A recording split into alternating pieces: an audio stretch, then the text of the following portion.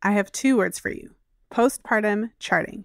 That is the number one topic I've been getting questions about lately.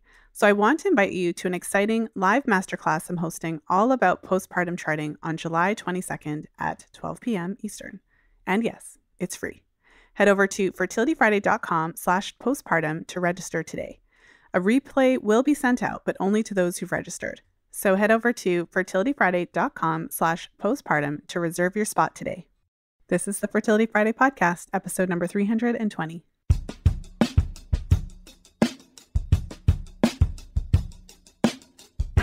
Welcome to the Fertility Friday podcast, your source for information about the fertility awareness method and all things fertility.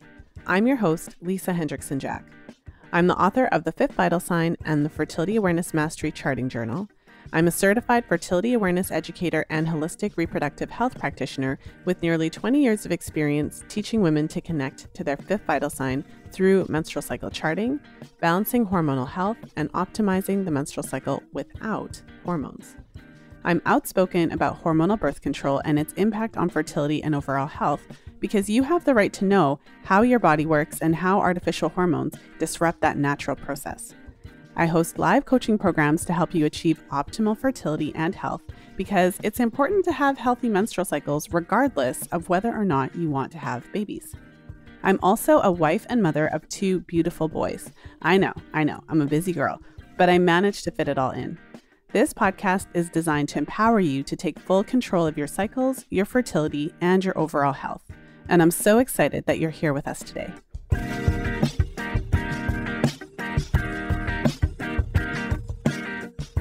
I have an exciting episode to share with you today. In today's episode, I'm sharing my interview with Dr. Thinus Kruger. And in case you're not familiar with his work, you can't really study sperm quality, morphology without running into his work. So just to give you an example, if you've ever had your partner's sperm analyzed, or you've interacted with a health professional related to a sperm analysis, and you've noticed on the sperm analysis, it'll say, strict, and morphology strict, and it'll give you a percentage of, the abnormal or normal sperm. That standard related to sperm morphology was actually developed by Dr. Thinus Kruger. So I was really excited to have the opportunity to speak with him and to really go in depth into sperm quality, morphology, and what prompted him to develop those standards and how they then became kind of accepted worldwide for how we look at sperm and kind of how it changed the way that sperm was even looked at and thought of, and how quality was thought to be related to your chances of conception. So I'm sure you'll find this episode interesting, particularly if you are trying to conceive or if you have concerns about sperm quality. And so with that said, let's jump right into my conversation with Dr. Kruger.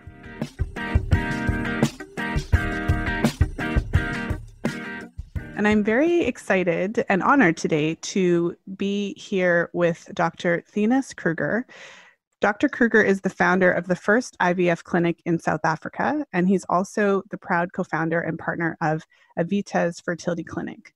Professor Dr. Kruger acted as leader of the team at Tygerberg Fertility Clinic, which led to the first test tube baby in South Africa in 1984, the first frozen embryo pregnancy in South Africa in 1988, the first baby born from ICSI in South Africa in 1995, and also the standardization of international sperm morphology guidelines by the World Health Organization from research conducted by his team. So I'm very happy to have you here with us, Dr. Kruger. Thank you for coming on the show. Thank you. It's really an honor. Well, I mean, you've done so much work in the field of fertility. So as I was going through the short summary of some of the highlights of your work, obviously you've been incredibly involved in artificial reproductive technologies and really at the forefront of those developments. But in particular, I asked you here today to talk about the standardization of the International Sperm Morphology Guidelines. I've read a number of your research papers, and this is an area that I'm always talking about on the podcast and a particular area of interest for myself. And so the first question that I have for you is, what brought you to focus on fertility challenges and in particular challenges of sperm morphology? Yeah, thank you. Thank you very much for the question. Perhaps I can just give a little background also on my love for the USA and the fact that I did my fellowship there. And the story that I'm going to tell you is a story between Cape Town, South Africa, and then USA, later at the Jones Institute in Norfolk, Virginia. And it dates back to 1985, 86, a long time ago. What happened is that I'm a gynecologist with an interest in male infertility. The reason in those years was that the male was very neglected, and I just became interested because we could do so little for the men and could explain very little. So I've observed during time of laparoscopy, where I did some smears inside the pelvis of the female, and then sometimes saw spermatozoa. And I stained them and observed that there's one specific type of sperm that you will find in the body of the female. But when you look at a raw sample of semen, there are many varieties in shape. Shapes and sizes are different. What I've observed and what my fellow colleagues observed, and there was a specific scientist working with me, Dr. Menkveld, we saw that the head of the sperm in the body looks like an acorn. Are you familiar with the acorn tree? Yes. Yeah. So that shape of the acorn, that's what we saw. So we stained and counted them and measured them. And then we developed a theory. And I was busy with my PhD at that stage, a post-gynecology study on aspects affecting IVF results. And one of the aspects that I wanted to study was the male. So we then saw in men that some men will only have 2% of the so-called acorn type or oval shaped sperm, and others will have 14, 15, 16, 20%. And in the IVF laboratory then, you can standardize your number of sperm that you fertilize. So you will have 10 oocytes in one couple. You standardize the number of sperm that you fertilize the egg with, but the morphology, of course, will vary dependent on the male. And then we saw, and you must ask me now, we saw a linear improvement in fertilization the higher the morphology. So example, if the morphology was 1 and 2 and 3%, we saw a very few eggs fertilized, a rate of about 15%. So 10 eggs, 1 fertilized. If we deal with a male with 18 or 19 or 20% of the oval sperm, we saw that there was 80, 90% fertilization rate. So very different. And we, of course, statistical analysis on the data set. And in the first study, we saw a drop in pregnancies at the level of below 14%. But the study was not very big, and our statistician clearly said that we'll have to enlarge the numbers.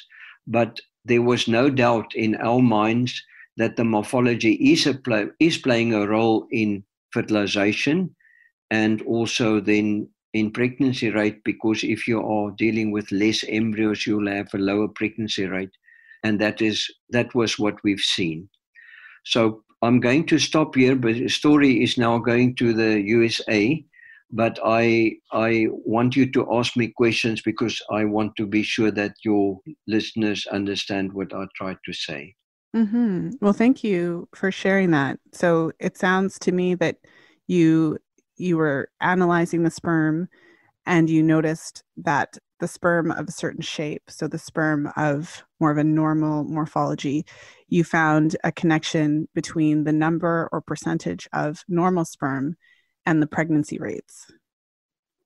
Yeah, also in fertilization, because the power of that study published in, I think in 86, was that we could see the impact on fertilization.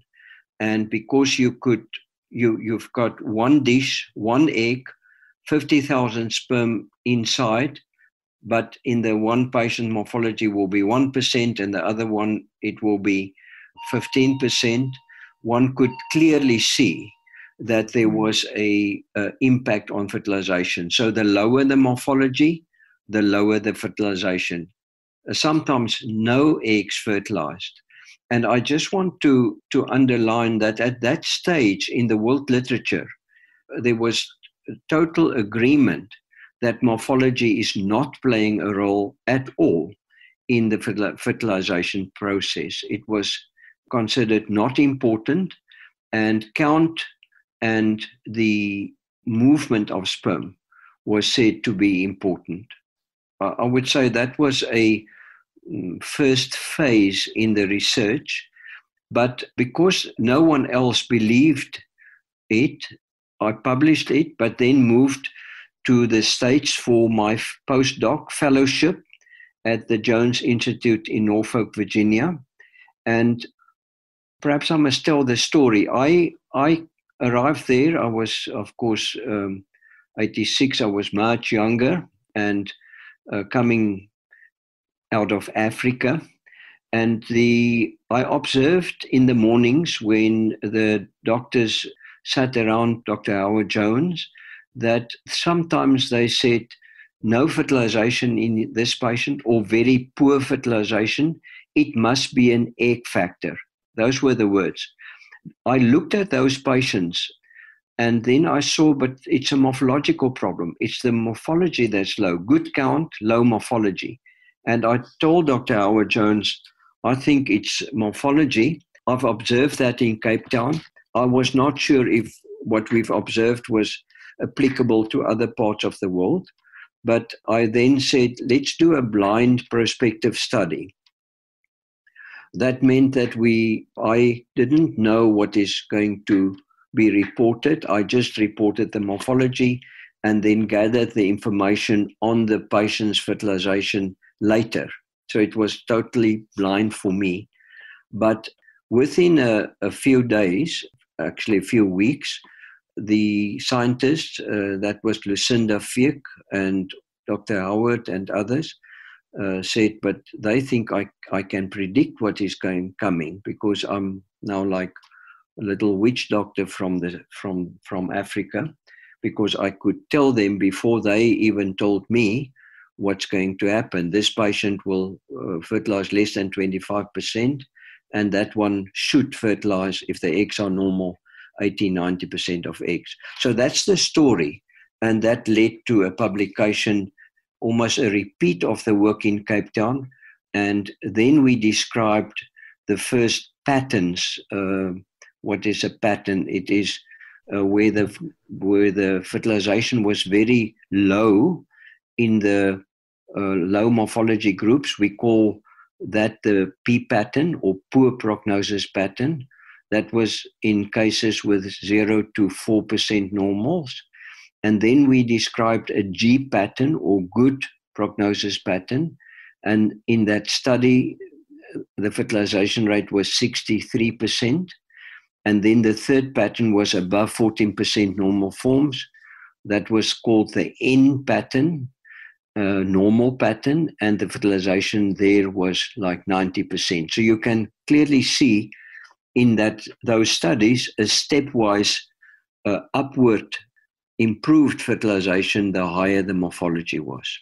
Mm-hmm. Well, this is very interesting. So this is specific then to artificial reproductive technology when you're looking specifically at the fertilization. Yes. And the link between the morphology and how successful the fertilization is going to be. And for the listener who isn't really sure about morphology, so it's the word to describe the sperm, whether the sperm is normal or not. And the sperm, if you look at it under a microscope, some of them don't have a head. Some of them, they have all kinds of different issues with how they look. And what you said, which I found really interesting as well, was that before you had done this work and focused on could morphology be affecting fertilization, it was assumed that if fertilization didn't take place, there was an issue with the egg or Yes. the egg instead of looking at that. So that is really just interesting. And I think even to this day, there's still a lot of that, because when a couple is trying to conceive and it's not happening, the assumption is often the default that it must be the woman. So because your research is then, or at least at this stage, was focused on fertilization within this context, could you tell us what the impact that this could have on a couple's chance of conceiving naturally? Yeah, I think there was a long time the misconception that if we classify a patient in the P pattern, poor prognosis pattern, morphology of 3 or 4% normal, that they cannot impregnate their wife. And that's not true. So one must immediately say that if the morphology is read correctly, even by the top experts in the world, and you are sure that the report is accurate, that I never, and I'm repeating, never tell a patient that you cannot impregnate your wife. You can. It can happen. But we know that in those first studies that the rates of success are lower in the morphology. But if you are dealing with a male factor, the doctor must always make sure about the female. And when I lecture on the male or on infertility, it takes two to tango. So one must look at the male and you must correct him. And we will perhaps talk about, factors that can affect the outcome of the male factor, can improve it. And you must focus on the female, weight, smoking, cycles. Is she ovulating well? And you must always correct it. So misconception is, if the morphology is low, now you must have ICSI. You must have in vitro. We always try at home and will only move to other treatment modalities if they've tried long enough. Well, so you shared that with the two studies that you described that you did, you listed a level of 14% or higher as normal, and that had the increased or the highest chance of fertilization within that context. And also a really important point, because when you go through the research about morphology, there are researchers who would still argue that morphology doesn't really matter. Because it is always possible, provided that the male partner has some degree of sperm, it is possible, as you said, for their partner to become pregnant. Yeah, I totally agree. And I think there's definitely a misconception that people are so dogmatic, and doctors can be so dogmatic about the male that they then don't give them a chance. And that's not true. And I underline again, even if you're in the P pattern group, you can still have a natural pregnancy.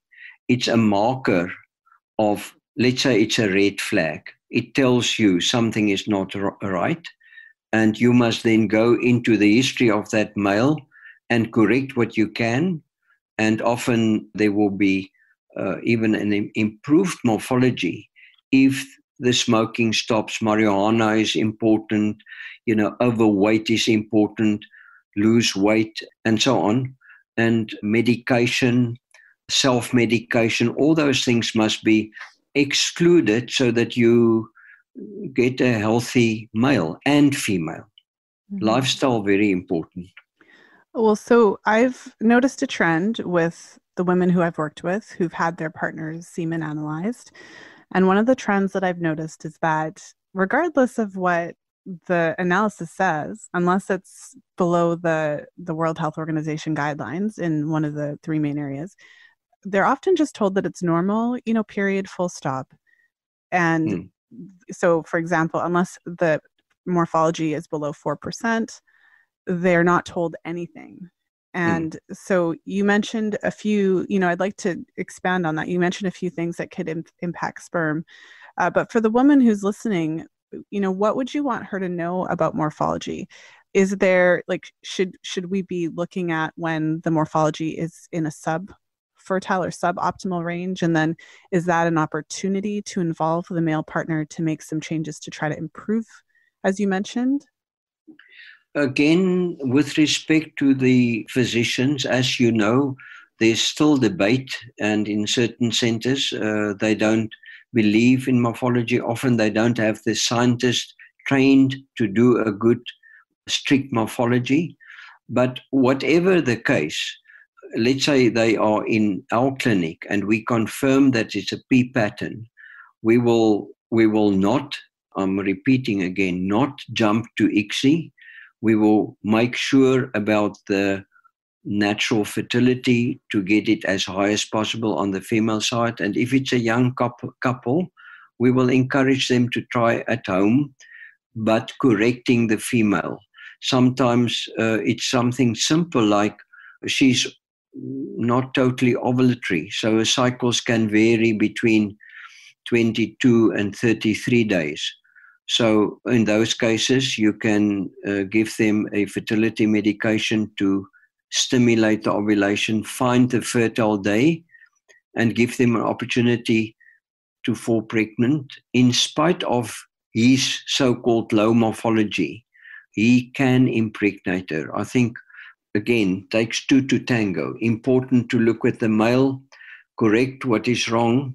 We can also talk about supplements here, and then correct the female and see if you can't make her more fertile. And that will compensate for any male factor, low count, lower motility. So important to look at both. Well, for the listener who may not be familiar with ICSI, intra cytoplasmic sperm injection, that's when, if they're going through artificial reproductive technology, when the sperm is directly injected into the egg and then placed in the uterus. Just so for the listener who may have heard you say ICSI and wasn't sure what that is, could you share with us then if you do identify that the male does have the P pattern, as you said, so poor, so the lower number of lower morphology number, you mentioned a few things that can be done. So in your practice, it's kind of a two-part question. What are some of the things that men can focus on when we have identified that they have a low morphology and there could be some degree of male factor? And how long can a couple expect it to take before some of those changes actually take effect? If the morphology is low, now we're getting a little technical, but I always ask in our lab at least 3 scientists to read the morphology, because you must be trained to do it. So make sure that the lab that you are using is not overly strict. But let's assume the morphology is low. Then if your lifestyle is good, the only other thing that you can do is, and there's a lot of literature on that, eat a lot of healthy food. Junk food, not indicated, not good for morphology. I want to talk a little bit about that in the African green monkey model. I'll tell you now, it's an interesting one. But there's a good literature saying lots of greens and vegetables and free of pesticides, that is good. And also free range chickens and that type of thing will enhance fertility. There's interesting work on that. But can I just deviate for a second? In the 90s, there was a study at the Medical Research Council here in Cape Town on heart conditions and the effect of diet on the cholesterol and so on of African green monkeys, African green monkey. So it was totally ethically cleared, and half of the monkeys received an African ordinary, let's call it bush diet, normal, healthy berries and, things that they usually eat. And half of the monkeys received more a Western diet with more fat intake and so on. And the morphology of the African green monkey from the bush, and you test the sperm, almost all the sperm are like acorns. Isn't that interesting? Almost every sperm. So if you count 100 sperm, 99 will look perfectly normal, in contrast with the male, with a human male contrast.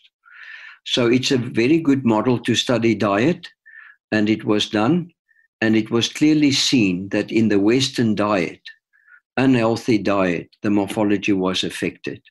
That study was done blind, and the slides were read by my colleague, Dr. Mengveld, who's a scientist, and he didn't know which ones were which ones and could clearly see the impact of the diet on the African green morphology. So indirectly, one can then extrapolate and say the studies on the human, where they showed better pregnancy rates, where you eat healthily, it's got some merit, and one can talk about that more. Something else that I want to just tell you, the cheetah. We are working with veterinarians here in South Africa, and the listeners will know about lions and cheetahs. And there's veterinarians studying the fertility of these animals because the cheetah is endangered.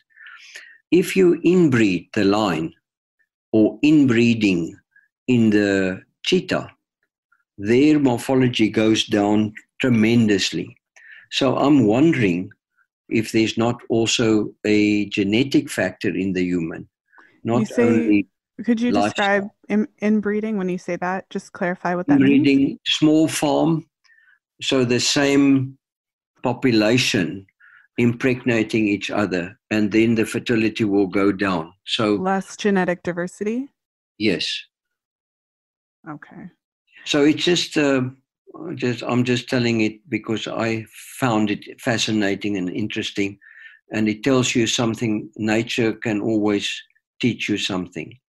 So diet important, and we have the African green monkey model, but there's also very good clinical studies showing the value of lifestyle change and good diet in fertility, male and female. Mm-hmm. Yeah, that's very interesting. It leads me to a question that I wanted to ask you, which is, could you share your perspective then on why there's been this decline in male sperm count and quality? So I know that there's a bit of debate, but when you look at different research papers from different periods of time, the 1940s, I found a few studies that had samples from men in the 1940s. And if you find samples from men today, there's a significant decline just in the count, specifically in the concentration. If you can find morphology numbers, they've declined, as well as the motility numbers. So do you have a comment on why it's been such a significant decline? It's Scandinavian work, a lot of Scandinavian work, and they've got very good data records. Skalkebeker is one of the leading scientists in the field. They speculate that there's more estrogen in the water pollution, plastic, that type of thing. I am not an expert in this field, but like you quoting the literature, I can quote the literature. We see the trends, but I think it's possibly toxins. Mm-hmm. Well, and there's some research on the sperm DNA damage, so whether the sperm is damaged and how that could relate to morphology. So if the male has been exposed to more oxidative stress, or if that's had a negative impact on his sperm. And so do you have a comment on whether there is a link between morphology and the quality of the sperm in terms of the actual kind of integrity of the DNA? Yeah, very important question. And the short answer is yes. We've done studies in the 90s on different aspects, oxygen species, the DNA damage, and sperm morphology, and we did see a correlation. But you can I think as part of full evaluation of the male, one must actually, in all men, but all labs and clinics can't do it, do a DNA evaluation, a tunnel assay we call it. It's one of the tests, because that will give you sometimes DNA damage in a so-called fertile male. But if you asking trends, the P pattern, the poor prognosis, the low morphology will have more DNA damage than the male in the N pattern or high G pattern. I just want to share with you, I think, very interesting data, recent data, where there were we've done population studies, and what I've just said was on big semen samples.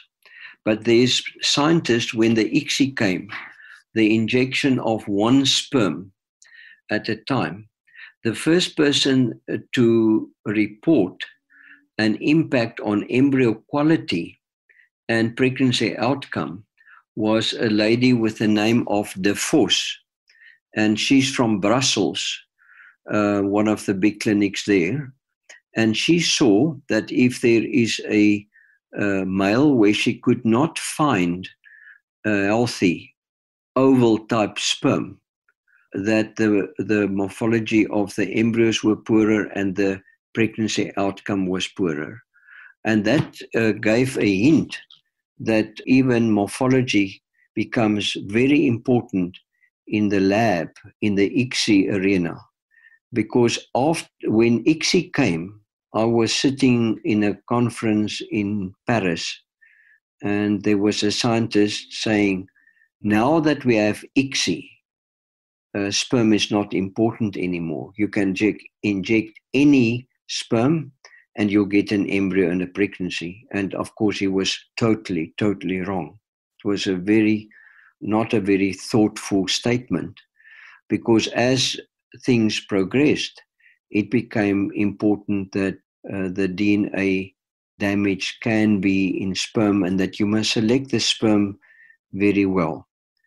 I can talk a little bit about a guy from Yale called Professor Huszar's work, if you want me to, because it illustrates this point, or do you want to ask other questions? No, you can go ahead. Yeah, so he observed that a mature sperm develops hyaluronic acid receptor, so that sperm can bind, if it's mature and healthy, to a hyaluronic acid. And he saw that the morphology of those sperm were also, interestingly, more oval type sperm.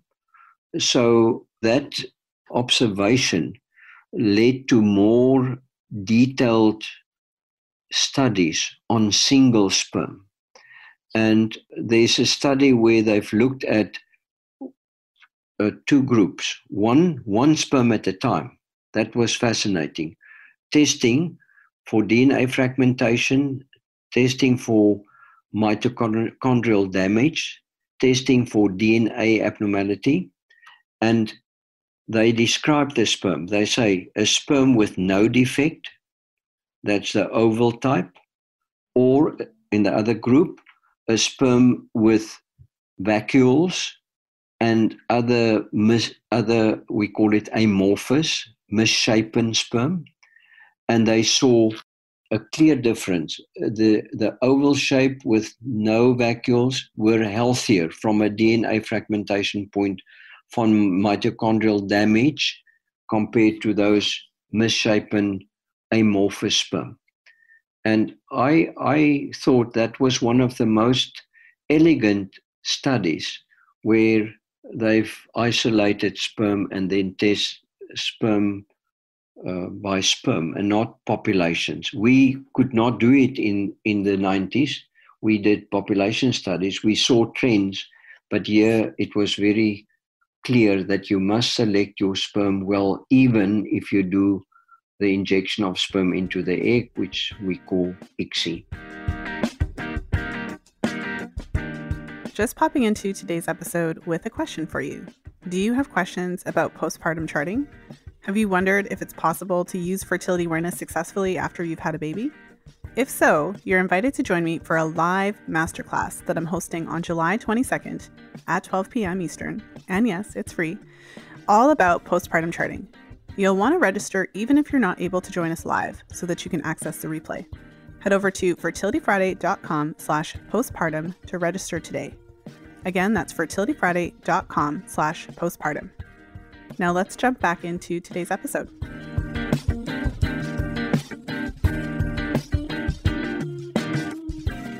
Well, so that's very interesting. I mean, there's this idea, which isn't entirely wrong, but I think it's helpful to question it a little bit, that all you need is one. So there's kind of this idea that, men have millions of sperm, but all you really need is one. And so what you just shared, where the study was done and they were testing the individual sperm and the normal morphology of the sperm was related to the quality of the DNA. It's interesting because then, so does that suggest that if a man has a higher percentage morphology, does it suggest that overall the DNA or the sperm in general might be a better quality compared to a man who has a lower morphology? Or do you think it's not necessarily related and it's more on an individual sperm basis? No, I think it's the population important, but then you're talking about natural fertilization, and the body's got the capability, the cumulus cells around the oocyte, to select sperm. And we don't know, but I assume that the oval type will go in. Why do I assume it? Because we've done studies, hemizonal assay. So we cut eggs in half and then compared low morphology men with normal morphology men. And we looked at the binding, and we developed an assay in the 90s and noted that less sperm could bind successfully on the eggshell, that's the zona pellucida, the eggshell, in the low morphology men, where there were sperm in abundance that could bind. So for the listener, one can then say that it's like a key in a lock. So there's a lot of potential in the morphology that is normal to unlock the lock and enter the egg, where the low morphology men, perhaps due to amorphous sperm and so on, very few sperm bound on the egg. One could clearly see that. So it's all direct and indirect evidence that one mustn't just brush morphology aside. Even at the cellular level, it becomes important. We started off with an observation on fertilization. We started off with an observation of the type of sperm inside the female body. And still we see the trend, the same trend. So the scientists in the lab must be also very careful when they do the ICSI treatment, which they are aware. Most clinics are very aware of that. And by that, you mean, are you saying that the scientist has to be aware of this so that they are intentional about which sperm that they're selecting? Yes. Because you said they used to believe it wasn't relevant, but there's enough evidence now. Yeah, absolutely. What we do in our lab is we select the sperm with hyaluronic acid. There's a little dish called Pixie. It was developed by Uzar from Yale. And then we fish those sperm that's got the ability to bind on hyaluronic acid. We fish them out and put them in a little dish. Then we look at the morphology and we've tried to find the ideal sperm based on all the things that I've told you. then we inject them. And our reasoning is we have physiological data behind us. So why not do that? Why must one, just take a sperm randomly? You can make bigger mistakes with that. Mm-hmm. Well, and by doing that, you would be increasing the chance of a successful fertilization. That is not successful fertilization, but quality embryo, because Right. that man in Paris was right. You can inject any sperm and you get an embryo, but often they are chromosomally abnormal when you are working with morphology and so on and so on. So do your best to find the best sperm. Mm-hmm. And that produces the better quality embryos. Yeah. Well, Yes. this is all very fascinating. I wanted to go back to when you were talking about the fertilization and what you said about the key and the lock, and how the lower morphology numbers, there were fewer successful, basically the sperm connecting with the egg. So Yes. so what's interesting, I mentioned to you that in the work that I do, I help women to understand the menstrual cycle. And so Yes. with fertility awareness charting, cervical fluid is essential to most of the main methods of fertility awareness.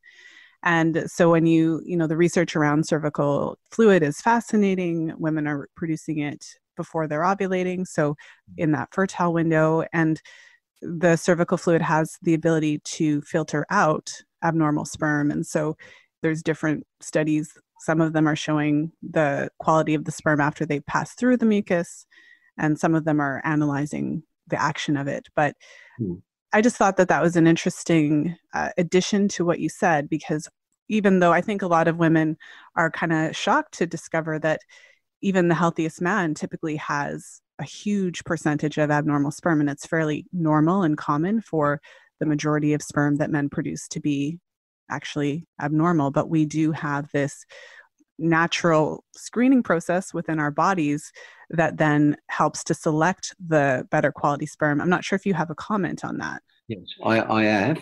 You're absolutely correct. And I think that's why later on we also looked at morphology in the mucus. We even took mucus and then put sperm on this side in a dish and see what comes out in the end, what type of sperm. And it's that selection process. So the mucus is definitely helping. And the amorphous sperm do not do as well as the oval-shaped sperm. And that is what we've observed in the body. And when you trace it back, it starts with the selection of the mucus. Yes. Mm-hmm. It's so interesting. I could just talk about this all day. Yeah. So I wanted to go back to something also that you mentioned when you were talking about the testing. So at the very beginning of our conversation, when I introduced you, I mentioned that your work was an integral part of creating a standardized process for classifying sperm morphology, and that was crucial for developing the World Health Organization guidelines. And so you mentioned that individuals have to be trained, and when you're doing it, you have 3 scientists looking at it. So could you share with us then, so for a woman who's listening, who's had a semen analysis, so it sounds like there's different ways to do this semen analysis, and different labs are doing it differently. So is there any, I suppose, just information that women should have in these situations when they're getting this information from their doctors about morphology? I think number one, let me just say, if you're living in Switzerland, the whole of Switzerland is totally standardized, disciplined, standardized. And when you do a morphology reading in Basel, and you take that same slide and you give it to someone in Bern, the reading will be very, very similar. So the reports are very reliable. Now, sometimes a scientist can make a fertile male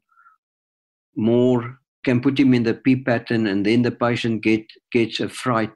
And I think perhaps that's the biggest message today. Even if your morphology is low, relax about it. make sure that your lifestyle is good. If your count is good, your motility is good, you can impregnate your wife if she is in top condition. So I think that's a principle. Number one, to ask a scientist for the slide and get a second opinion from another clinic is also valuable, and they should not feel threatened, because then, if two people say, yes, we agree, it's definitely a P pattern, then you know it, but you know it with insight. So no doctor must give you a fright. That's definitely not on. If you're young, 28, and you've got a low morphology, and you've corrected your lifestyle, and the doctor corrected your wife's fertility, hang in there, wait a little bit, wait a year, follow this natural way, the natural American Old West way to impregnate your wife. It can happen. So often there's this misconception that some doctors say, I say, that if it's a P pattern, they must go immediately to ICSI, and that is not true. So I hope I'm clear on the broad picture. Well, I mean, it sounds like what you're saying is that it's possible for the scientist who is looking at the sperm specifically to be too strict and possibly make it seem like if they're really looking at the guidelines and being a little bit too strict, that it could seem as though the man has lower sperm parameters than he really does.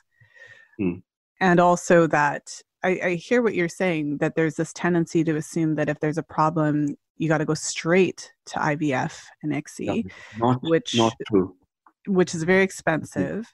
Yeah. And so I would be interested to hear your comment, because, when looking at the research, there would be an indication that if a man has lower sperm parameters, so if he has lower morphology, or if he has a higher level of the sperm DNA damage, that it could potentially, in some cases, take a longer duration of time to conceive, but it doesn't mean that conception is impossible. That is true. That is absolutely true.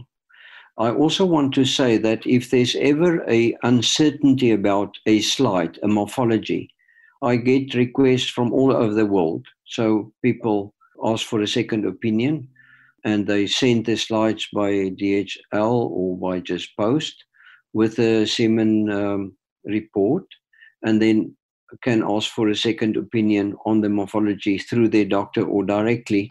And we ask $50 to read the slide, because it takes time on top of our other work, but we will gladly do that if there's ever a difficult case. Well, I think that's interesting, between that aspect of it and what you said earlier about having a number of scientists look at the results. It suggests that you could have results and you could have two different people looking at the results and to have two different outcomes. And so, for example, you developed the strict. So for any of the listeners who they're pulling up their morphology tests, or they're pulling up their sperm analysis right now and looking at them, typically some of the labs will actually say Kruger strict morphology beside it and give the number. So is it possible then that if the lab is not using the specific, say, Kruger strict guidelines, that number could be overestimating the number of healthy sperm? They usually underestimate. They usually take a G pattern patient and they're too strict and put them in the P pattern group. Okay. That is what usually happens. Okay. So it's much less common for it to be the reverse if they're not using the strict guidelines. If it's a very, very severe P pattern, you cannot miss it. All the sperm are amorphous. That's it's now we become now very technical, but I think that in certain cases, certain labs are too strict, and then but the listener must know, even if my morphology is low but my count is good, I have a chance of a pregnancy. I think that's perhaps our biggest message of the day. And then lifestyle, very important, because you are affecting your DNA by doing the wrong things. Sport is important. Cycling does not affect the morphology. Long distance running, even marathons, will bring the count down a little bit, but not in the subfertile range. And people can run and they can do cycling, because there's this misconception also in the literature. I've written a chapter in a book on sport and the effect of sport on morphology. I've reviewed the literature quite extensively, and there's very few sports that really impact on the morphology. Of course, the bodybuilders, that's a big problem. And if they are using anabolic steroids, the biggest impact is no sperm. They become azoospermic. Mm-hmm. Well, one final question for you.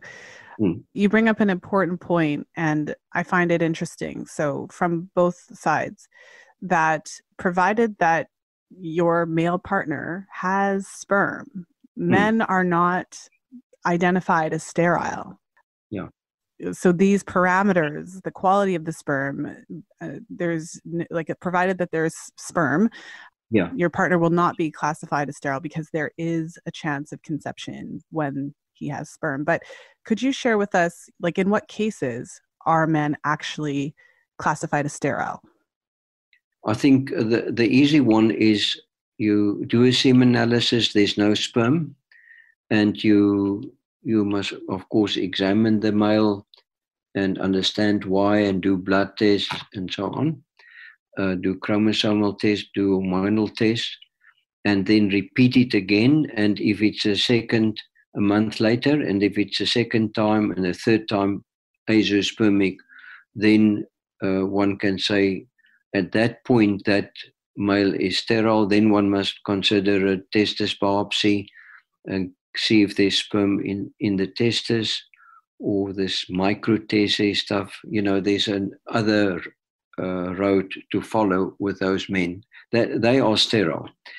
If there's the World Health Organization threshold values say you're in the subfertile range, hear the word subfertile, not sterile. You're in the subfertile range when the count is below 10 million per milliliter, when the motility is below 30%, and your morphology is below 4. Subfertile. That doesn't mean you cannot impregnate your wife. And of course, if you fall in the subfertile range, one must look at the factors that I've talked about, the lifestyle factors, and any drug or medication must be looked at carefully to see if that's not impacting, and then see if you can't improve the quality by changing lifestyle or habits or medication, all depends. And I like to give antioxidants, like vitamin C, 300 milligrams a day, 40 milligrams of zinc and folic acid. Those vitamins, those three's been researched, and they're cheap, and you can buy it over the counter and make your own fertility vitamin concoction. And there's good evidence that can help you. There are many medications on the market that's very expensive, that I think one must be very careful. You must look at the evidence. If there's no evidence, don't use that. But you can do what I've just said. Lifestyle, plus if you want a supplement, use the zinc, the vitamin C, and the folic acid, which is a good choice. Mm-hmm. I feel like there's a few main messages that have come out in our conversation today, but one thing that I'm taking away from it is that even if there is an issue that is detected with the male side, there's so many very practical, some degree to common sense things you can do, but there's much that you can do to improve the quality, which I think is really helpful for couples who are struggling specifically with male factor issues. Exactly. I'm very clear with the patients that we handle. Stop alcohol. That's number one. Or if you drink a glass of wine now and then, it's fine. Binge drinking, very bad for sperm. So stop that. 5, 6, 7, 8 beers on Saturday and next week again and next week. You're affecting your fertility. So stop that. Second, stop smoking. And number 3, when I worked in the States, I was surprised how many marijuana related medications and smoking is happening. And if that is the case with an individual, it's not healthy, not good for sperm. Stop. So there are certain things that we can be very clear about. And then your diet, adapt that, your weight, get that down so that you slim and fit. And all those things can assist. I think the other message is if you have a male problem, make sure the female is fine. So she must have regular ovulation, and the things that you do for them is very important to find the fertile day, to be sure that the mucus secretion is there at the time of the LH peak, and so on. So those things are small things, but it's actually big things, because often women do not know when they're fertile. They must know it. They must find it. Mm-hmm. Well, I want to just, we've covered a lot, and I really appreciate your time, and I appreciate you for going through in such detail everything that we spoke about today. That was a very nice summary as well. But is there anything else, given everything that we've spoken about today, that you'd like to leave the listeners with? No, I think I've repeated the important issues, and we must always think small.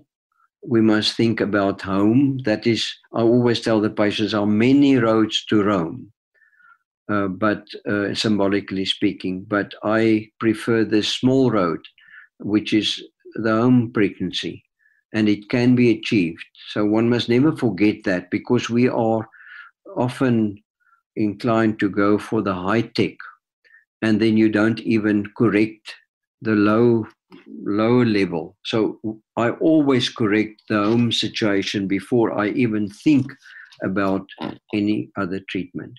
You will find that sometimes people will come to a fertility setup, and male is still smoking, the female is perhaps smoking, her weight is not correct, now they do ICSI. Her chances to fail is high. So correct everything, and then if you deserve it, you can start looking at biotech treatment. Mm-hmm.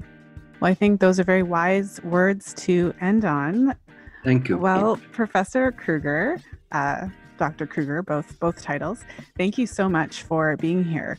Could you let the listeners know where they can go to learn more about you and what you do? And I think we'll also link some of your research papers to the PubMed site so that the listeners can also read up more on sperm. But they can look at the website of the clinic Aevitas, so www, and then I spell Aevitas means life, Aevitas,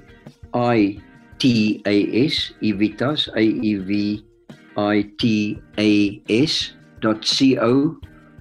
AEVITAS.co.za, or they can just search Aevitas and they will get to the web address. There they get some information, and if there's ever a question, welcome to write, email, and we'll respond. Okay, well, I'll be sure to link your website in the show notes page for the listeners who are on the go. And just thank you once again. This was a really informative. It's been a privilege. And as I've said, I've got this line in my life, and I've been working with the colleagues at the Jones Institute for over 30 years. We've done wonderful research together. So this partnership was special, but my experience in your beautiful country and the beautiful people that I've met and still friends, and many of them came to visit us here in Cape Town, and I took some friends to the Kruger National Park, which is one of my favorite places in the world. So I've got my soft spot for your country. Thank you. And also for the opportunities that I got by going to the Jones Institute. I've brought some information to them, and they've sharpened me and my career and helped me. So thank you for that also. Oh, well, thank you again. Yeah. And have a wonderful day. I say good day, and perhaps we'll talk again in future. Okay, well, thank you so much. Welcome. Good day. Bye. Thank you for listening. If you enjoyed today's show, please share it with a friend. You'll find the show notes page for today's episode over at fertilityfriday.com/320. I hope that you enjoyed my interview with Dr. Kruger. I found it fascinating to learn about the history of sperm analysis and how Dr. Kruger's work influenced the way that we look at sperm morphology. I thought it was interesting that there was a time when they didn't even look at it, didn't even think it was important. But I suppose, on the other hand, it's not that surprising to hear that, because even to this day, I've worked with so many women whose partners' sperm analyses fall below the optimal range, and they're not really advised or told about it. So it's interesting to see that there was a time when they barely even looked at it at all. And even though we've made a lot of progress, it is interesting to reflect on that, because one of the topics that I bring up whenever I'm talking about conception is the importance of understanding where your partner's at in terms of sperm quality. Because even with all the work that Dr. Kruger did over the years to bring this topic to the forefront, we're still at the stage where many times couples aren't being advised of whether or not there's an issue. And my favorite word is thrown in there. It's fine. Sperm is fine. Everything's fine. But we're not really provided with the information that would help us to understand the difference between what is optimal for natural conception versus the bare minimum for procedures like IVF and IUI and, ICSI and all of those different artificial reproductive technologies. So with that said, if you can think of a friend or someone that you know who would really benefit from listening to this episode, please do share this episode. The link again to share is fertilityfriday.com/320. And of course, I want to thank you for taking some time to tune into the show. I appreciate all of you for spreading the word about Fertility Friday and sharing the podcast with your friends. I see you tagging me on social media and sharing, and I appreciate it so much. So thank you so much for being a part of the Fertility Friday community. And of course, as always, until next time, be well and happy charting.